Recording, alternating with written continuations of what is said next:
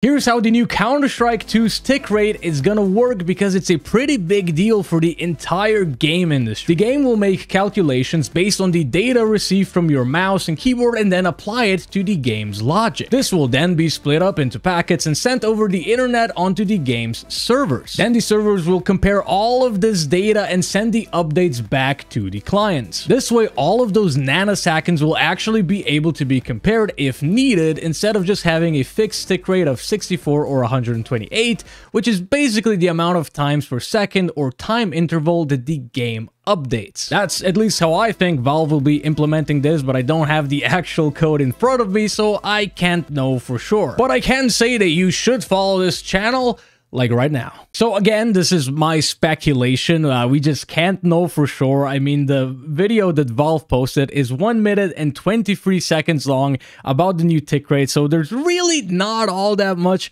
information out there. We don't even know how well it's gonna work, right? Like, we're gonna have to actually play the game to see if this works really well to the point where every single other game should implement it, or if it just doesn't. And with this update and with the whole new better graphics and smoke grenades and stuff like that, the only thing that's really missing is a gigantic update to the anti-cheating system, which I think the solution to that is just gonna have to be some sort of an AI system that is able to recognize the various patterns, the way people move with cheats and without cheats, that's gonna be able to go through thousands of demos every second and so on.